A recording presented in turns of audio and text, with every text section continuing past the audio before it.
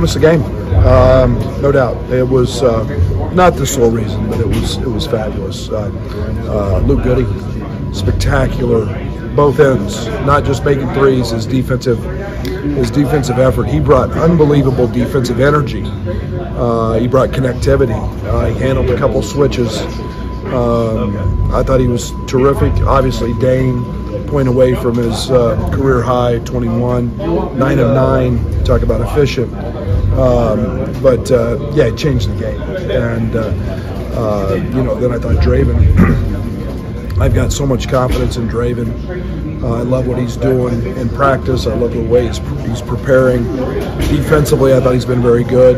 He fouled him once or twice today, but so I've got a lot of confidence in those guys. And we needed him today. A game that we got off to a sluggish start. I didn't like it much, and we got to stop that. Brad, I feel like you've been talking about Draven for like 2 months now, and for him to have that kind of moment in that first half when you needed him, what was so key about that? Well, I think that I felt comfortable with him in the Big Ten tournament and played him. And I've said all along, I think he's one of our best shooters, and we see that every day when we face the scout team because we can't guard him, and he's playing under control when he's in there. But what I really like is what his defensive presence is, his quickness, his athleticism, his speed. It gives us another gear. So he's playing within himself. I like that, and it just happened to be able to knock down a couple shots today. Brad, a month ago, Dane coming off back-to-back games in 2 minutes. How was he handling that at that time, and what was his response to lead up to now? He's been unbelievable. I can't tell you. He hasn't come in begging me. He hasn't come in whining or complaining.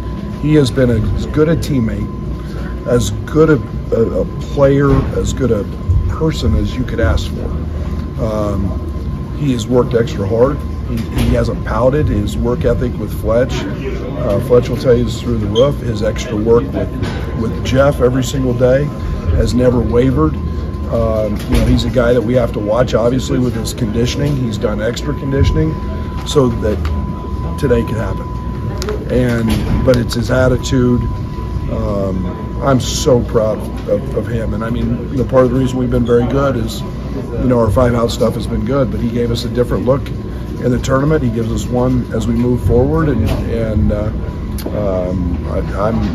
his free throws look great, and he was impressive today on both ends. You said he kind of changes you. Did you adapt to that with how well he's playing? I mean, it feels like you guys are riding him more now. Well, I don't think there's any. We can still play the same way. Right. There's not a ton of post-ups that we're running to him. Last year it was all post-ups, and this year he's offensive rebounding, he's rim running, he's playing in the dunker spot. As Marcus is playing into a lot of those same areas, and Ty. But my goodness, he's doing the things we ask, and he's finding the success that comes with that. Coleman's talked about he likes having him out there defensively too, what he can do, and it seems like it's more rim protection too. What are you seeing with that? Oh, no, there's no doubt. I mean, he's 265, 270 pounds, and the rim protection. Dane's so quick and he's so long. Changed the game today. Changed the game. I think they shot 31% second half, and when you don't get easy baskets in the paint, I think they had 3 layups at half. That allows your perimeter defense to be a little better. And I thought Coleman did a great job today of chasing shooters, but I was very impressed with Dane. How'd you feel Marcus dealt with them doubling early? It seemed like he was off to scoring wise early on, but really set it in. Great throw. That's why he had a triple double. That's what good players do. He had 6 assists at half, and you're just and probably could have had 10. We missed some wide open shots. At halftime, guys, I was ecstatic. We got every shot we wanted, and Terrence had 18 or 19, whatever he had, and it was just being down 9-0, and now you're in an uphill fight to make it relevant. And but yeah, Marcus was terrific. If you're going to double him, he's going to pass it, and we got other really good players. And Luke hit shots, Draven hit shots, and we kind of went to our 5-out lineup where we could all shoot. And Marcus is going to pick that apart. Draven kind of mentioned that you had a conversation with him a couple of months into this season, and it kind of changed his perspective on things. Have you seen a new player in him over the last maybe month or so? The one thing you don't want a freshman to do is get discouraged because of lack of playing time. And usually what happens with young guys is then they quit working. You know, it becomes a grind to get them to work out. Draven's an incredible worker. I mean, incredible. Fletch will be tell you he's one of the hardest, getting second lifts a day. He continues to work, and I love that about him. And sometimes guys need to hear that, even though they're not playing. You know, he needs to hear all of that encouragement because his time was coming, and I've got a lot of confidence in him, and it's all because of how hard he's worked. Loose ball in a game at Stephen F. Austin that could have sent us to the Sweet 16, and we didn't dive on it. We batted it. And when your best player gets on the floor for a loose ball, I think it sends a message how important winning is. And you know, everybody else better be doing those same things when Terrence Shannon's doing that. So it's amazing how things work out when you play hard, you hustle, you do the little things, and that was a big play. Did you know Marcus was on triple-double watch? No. You didn't know? No. What's it say about him to be able to come in and do that and those games? Really good player. You pick your poison. You know, Wisconsin didn't double him. He has 26. You double him, he's going to find other guys to only have 2 turnovers, have the ball in his hands. He's special. He's just special, and he's really unselfish. He didn't force anything, and there's 4 or 5 he probably could have shot and finished. And but you know, again, I think that makes him a great player and a really, really hard guard. When it was a dogfight, there was your bench that was kind of keeping you guys in the game and propelling you forward. What did guys like Luke and, of course, Dane kind of give you today? Yeah, we got a lot of confidence in him. It's what won us the. You know, we don't win the Big Ten tournament without Dane. We don't win games throughout the season without Justin. You know, and today Luke has been impactful. It's good to see Luke healthy and feeling good. And you know, that's what I've said. It's not just, you know, a 2 or 3 person team. We've got really good players, and we got really good players that come off the bench and have uplifted us. Coach, one for me.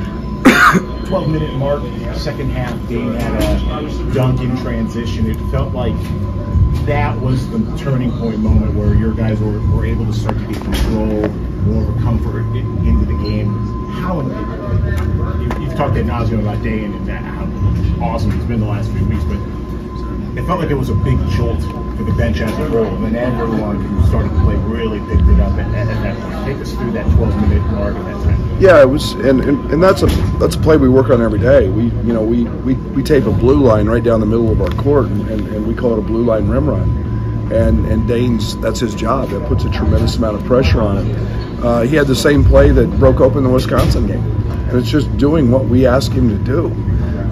It's simple. And so I think everybody sees that success, doing what we're supposed to do, and it gives everybody else confidence. And that was a nice time out to be in. Brad, it seemed. Oh, go ahead. My follow-up would then be, you mentioned in the presser how coachable he's been.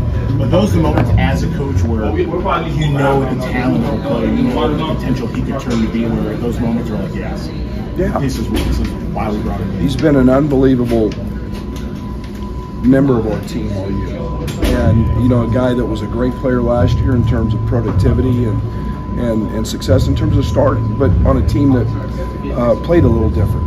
And now to see that come to fruition throughout the season, where he had a couple games where he barely played, but never quit, never stopped working, continued to work hard, never pouted.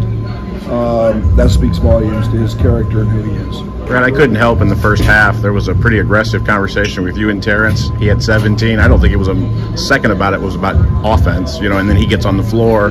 He's doing all of those things. It just seemed like that kind of flipped for him in a way. Well, Thelwell's a really good player. I mean, I thought he was the head of the stake. He drove them. He's a high assist guy. And I just didn't think Terrence was guarding him. I thought he was 2 feet off of him. I thought Terrence can dominate anybody on that side of the court, and offense wasn't our problem. What we needed to do was have a little snap defensively and a little grit, and everything starts with your with your pickup point defensively, and everything starts with your point guard on offense. And he rose to the occasion. He got better.